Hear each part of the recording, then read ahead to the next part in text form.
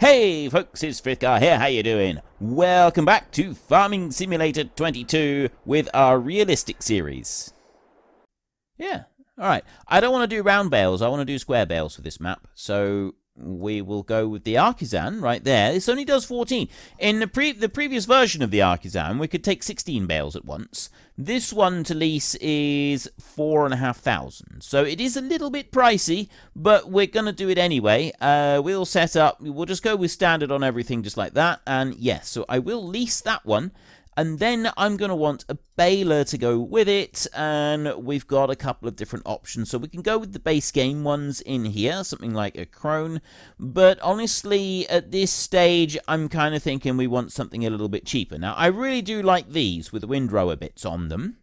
They're really cool, and they do actually exist in real life before anyone starts screaming about that. Not very common, admittedly. This one right here. I used to drive one of these. Quadrant 1200. I hated it. It was awful. It has a shear pin on that flywheel right there. And that flywheel would... The shear pin on that flywheel would break for a pastime. Like, if you could get through a day with it only breaking once, you were doing really well. Normally, it would break more times than that. And so you had to get out, and you had to wind it round and get it lined up, and then you had to do up another one. You'd get hot and dusty and covered in muck and grime and oil and dust, and it was just horrible. Because the type of tractor that you're pulling these along with is nice big comfortable air-conditioned tractor, and you want to stay clean and tidy inside that tractor. So if you're constantly having to get out and get filthy by changing the shear pin, it just basically meant that you were grubby and then your tractor was getting grubby, and I didn't like it at all. I'm a bit fussy like that. Right, so we don't want a silage additive tank. Do we want the fire extinguisher? To be honest, I've never known anyone able to... I think you're now required to have a fire extinguisher on things like this, but I've never actually known anyone to be able to put out a fire in straw or hay with the fire extinguisher that's on the side. Normally, you just pull the thing over to somewhere where it can't burn everything else in the countryside and then watch it burn itself down. Maybe someone has been able to put out a fire with it. I don't really know. Right, what have we got for wheels? Wide tyres. I definitely didn't have any. Yeah, we'll just go with the standard tyres on that. The colours were like this. So I like this one like that. Least you don't have enough money. So we're going to need to borrow a bit of money. And I think we're going to try out this Claas Quadrant 1200 just for this lot of bales. We get some money. I want to go into there, and I have 0 loan at the moment, so we're going to borrow. Now, I'm going to need a bit of money anyway. I know that I've got the stuff at the greenhouse that I could sort of use some of that, but I reckon we'll go with a loan of 50,000, and then if we find that we can pay some of it off a little bit later after because I'm probably going to increase that because we've got the stuff coming up for what we're going to be doing with our harvest. So we want to go with that one, and I will put the fire extinguishers on there, although I don't think they're needed. Dealer label. Ah, cool. All right, let's put the dealer label. $5? You want me to pay for your advertising? That ain't happening, sunshine. That ain't happening. Nope, not a chance. Okay, we'll leave it at that, and I'm going to take this tractor down to the bottom, and we're going to get the baler first, and we're going to drag that one up. One thing... Actually, we're going to just do a quick repair job. So, yeah, I was going to go and get the stuff from the greenhouses. We'll do that afterwards. So, that's sat there. It's ready and waiting that the trailer is to go and do that. And that is still on my to-do list, but we'll do the baling and everything first. Yes, I am very much... 6,500 for service on that tractor. Cheap at half the price. What a bargain. One thing, I know that I've just gone and leased for nearly $5,000 the bale loader in order to collect the bales from the field. When we do have an auto load trailer that we could use, I could like the usual rule that I have. Yeah, we're getting all jerky because the update in the game, and we haven't been onto this part of the map yet, so there's nothing to worry about. So it might be a bit laggy in your video. My general rule is I can use autoload trailers so long as I have the means on the map to be able to move the bales manually. And I do have, we've got the front loader and everything, so we could, in theory, go and load them up. We could put them onto the trailer, and we could drag them back to the farm. With the few bales that we've got, that would be the sensible thing to go and do. However, I do also have to balance out the fact that we are watching a series here. You know what I want to do? I want to have a look at this thing. So, can you open the sides on this one? Let's have a look. Current bale, unfold baler, lower pickup, reset. Okay, there doesn't seem to be any options for opening up the sides, unfortunately. But yeah, that side would lift up so that you could gain access into the side of the machine. That side right there is where you put bales of string, and that would do 3 of the knotters, and then over this side, that's all full of string as well, and that would be for the other ones. It holds 12 balls of string in there. You have 4 there, and you tie them all together, and then you have 4 in the middle and 4 over there, and they run through to the knotters. Can we climb up on here? Yes, we can. I can't quite see under here, so that cover lifts up.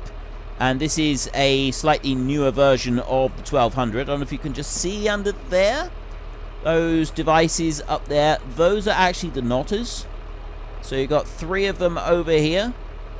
And then 1, 2, 3 there. So 3 are fed from the string on that side, and 3 are fed from the string on that side. And this version has got this cover on the top, but it doesn't look like it's got any fans. There's the knotters. They're actually quite well done. Like, they do actually look like the real knotters. One of the big problems that you used to have was a lot of material and chaff and bits of straw and stuff gathering around on these knotters. And if you get too much, it gets caught up in the knotting mechanism, and then the strings will... The knots don't tie properly, and when the bale pops out the back, the knots will pop open. So you're forever having to climb up and clean the string off. Clean the knotters off. So what they did was they put a cover over it, and then they put fans on them to keep it clear. The first attempt at fans failed miserably. It didn't work at all. It clogged it up and made it even worse. So you very quickly disabled those fans. But they did eventually change the design round and get the fans working really well and really efficiently, so it would keep them clear and the fans themselves wouldn't get all choked up. So that was really good. So you had to climb up on top of this machine. You go up the ladder at the back, up there, and you walk your way up over the top of the machine up here. Obviously you have turned it off at this point, and that right there is a grease cartridge that does automatic greasing to a few points on the baler.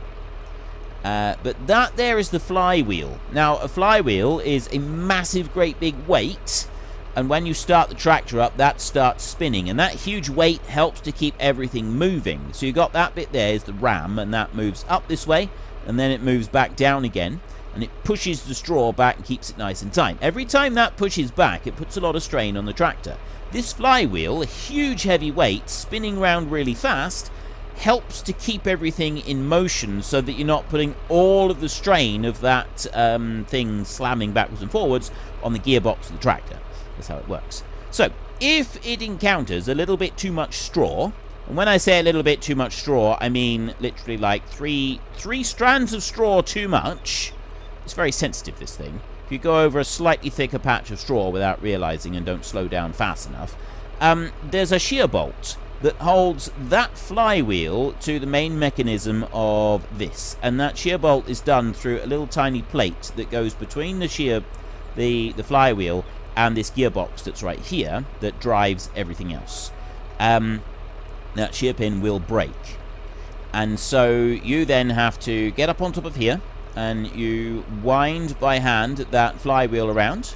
So you're sat here. This thing is really hot, by the way. If you kneel on it, you'll regret it. That does heat up very, very warm.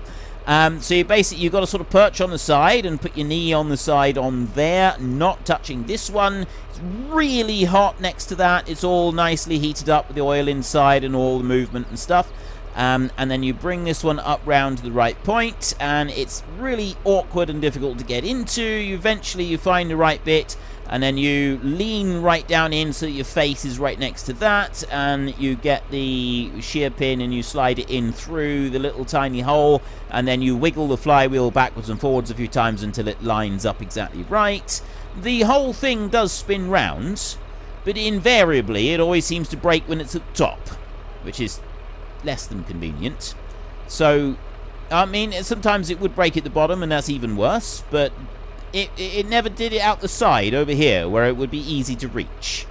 And then you've got to sort of wrestle around with your spanners and do the shear bolt up.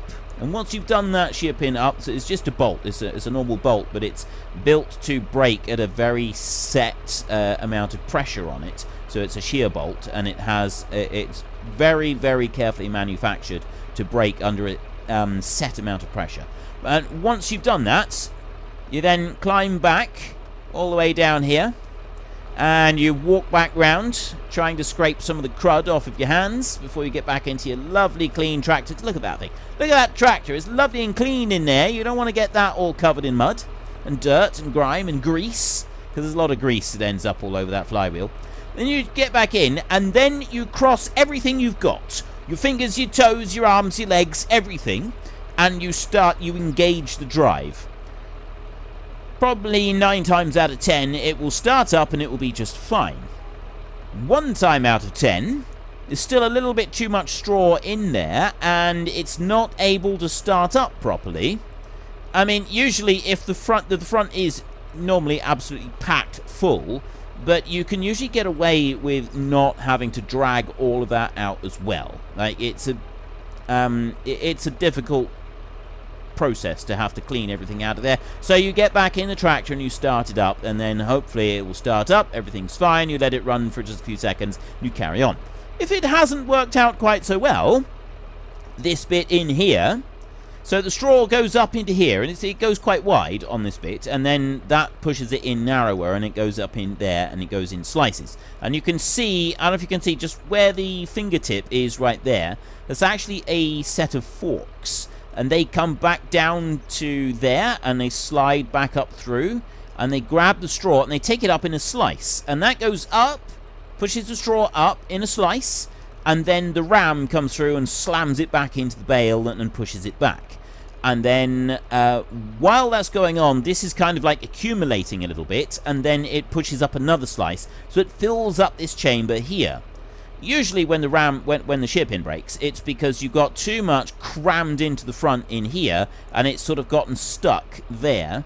But also, when you push it up, if there's a little bit too much material, like, it can normally get away with that, but if you've got that being crammed full with too much material, and the ram up there is having to push back too much, it's taking too much straw and having to push too big a wedge of the bale back. It's just, all of it is too much. It just can't cope with it, and that will break the shear pin.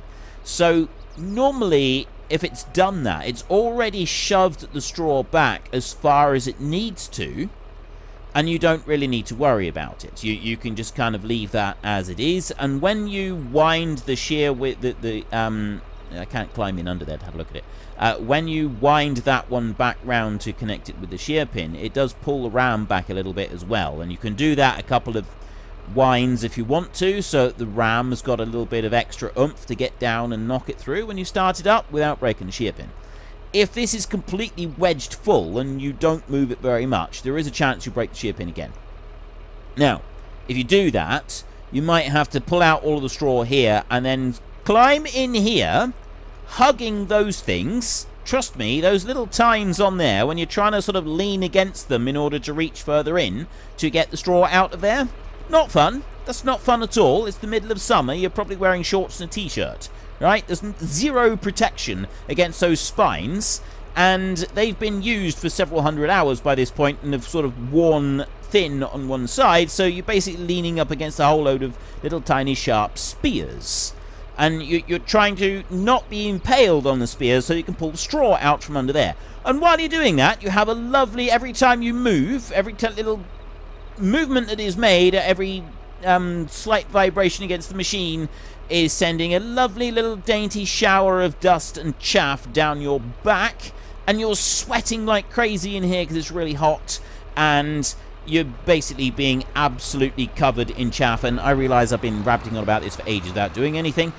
So yeah, you're stuck inside there, and you've got this constant rain of...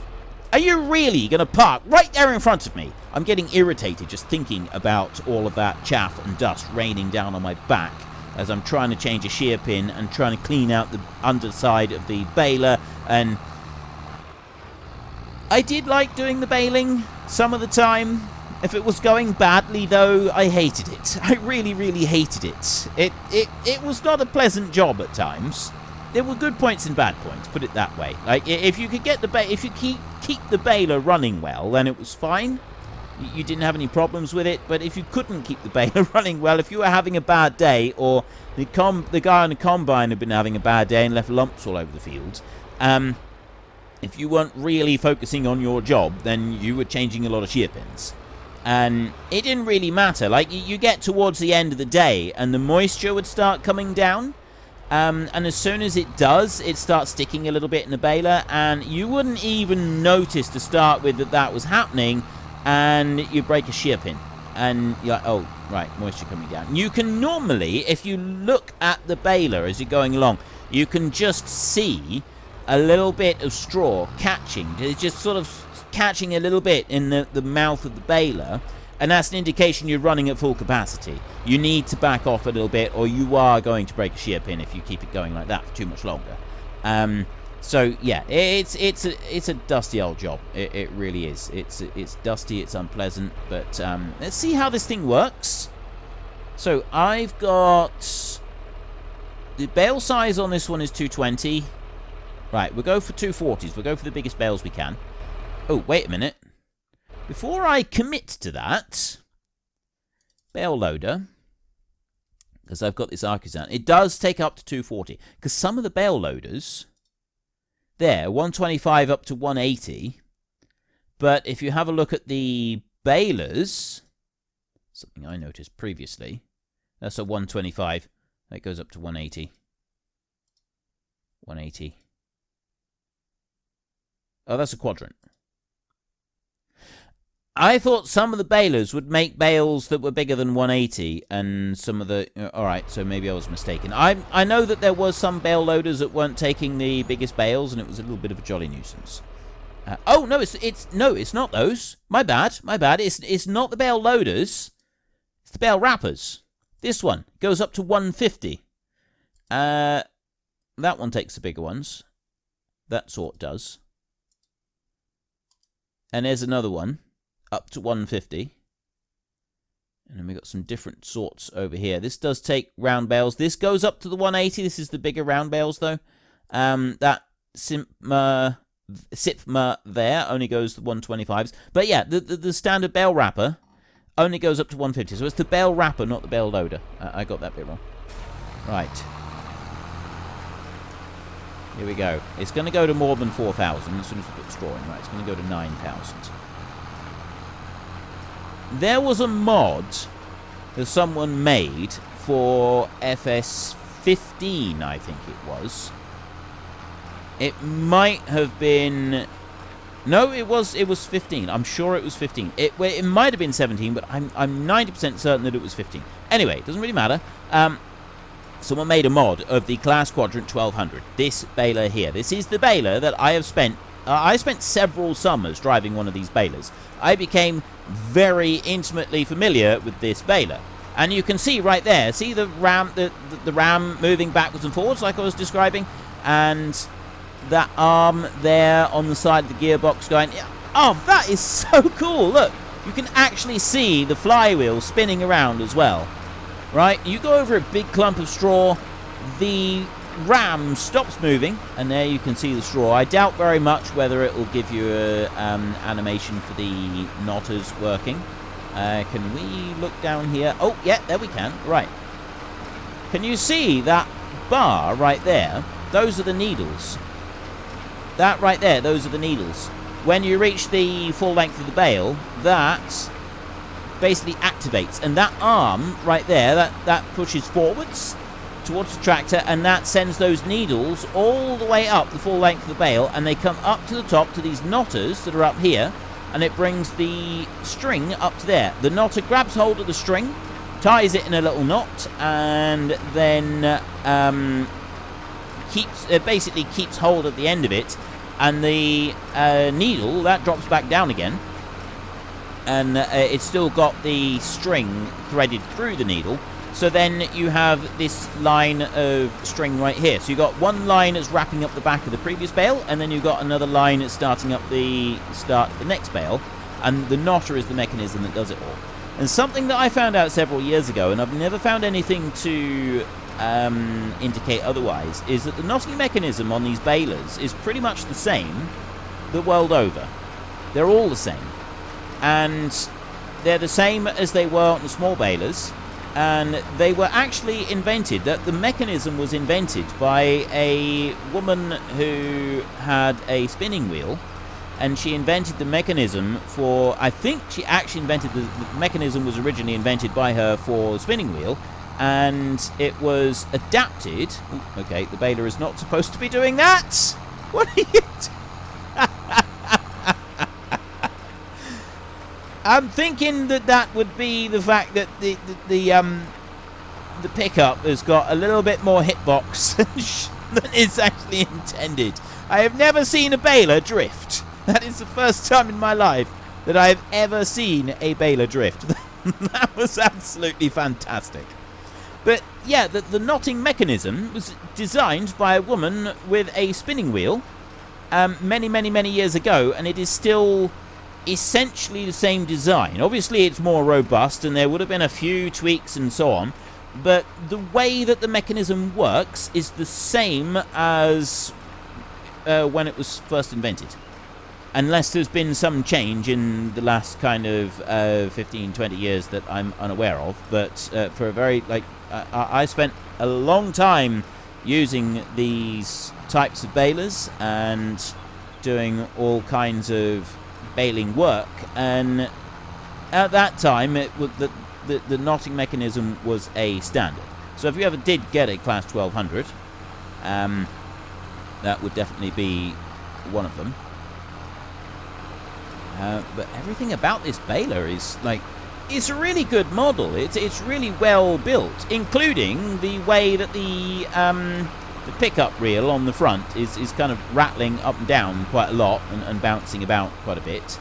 You know, if like that straw is going in, you're not going to see it in here, but if you see the straw kind of catching a bit and stopping every time you hear the ram go back, then you know that you're really running at full capacity, and you've got to be a little bit careful.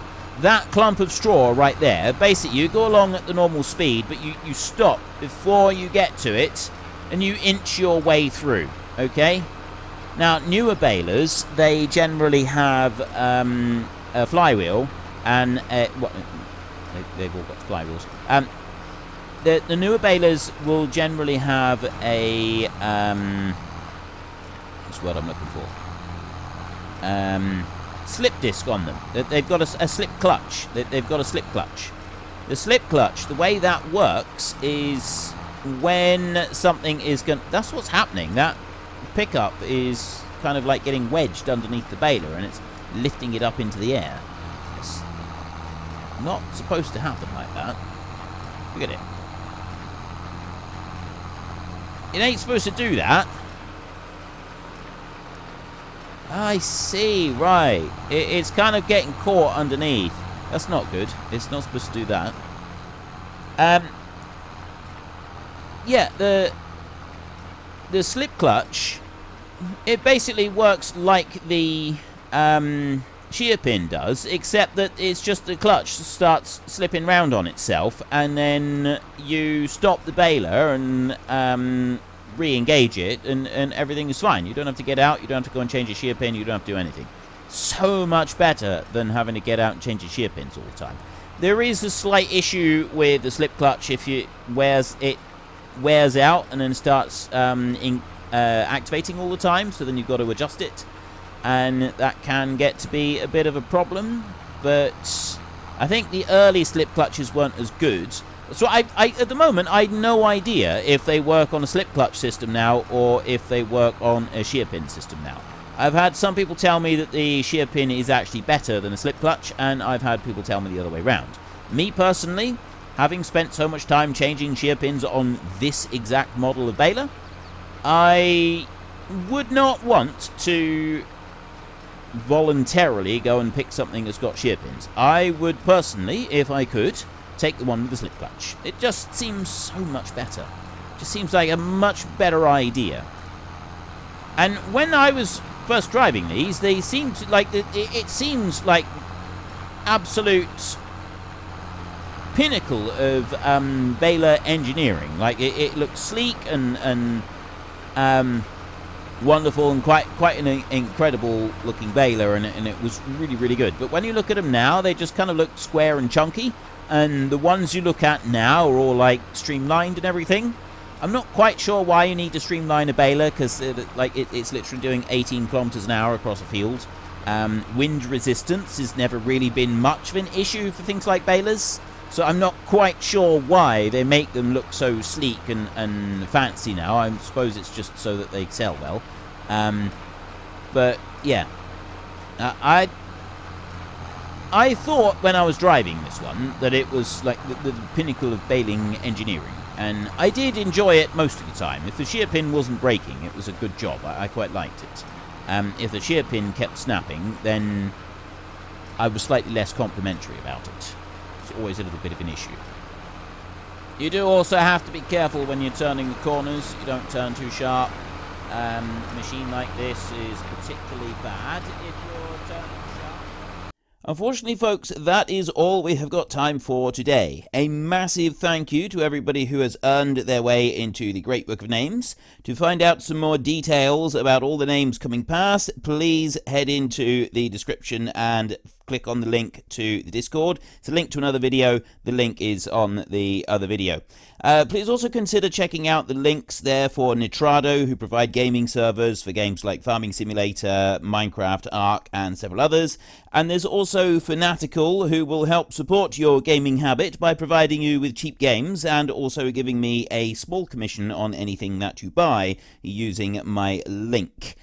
If you've enjoyed this particular video, then please head down below and give us a like. And if you really enjoyed it, then please tell your friends all about me. Get them to come and watch as well. That would be awesome. And until next time, thank you very much for watching. This is Frithgar. Goodbye, and see you later.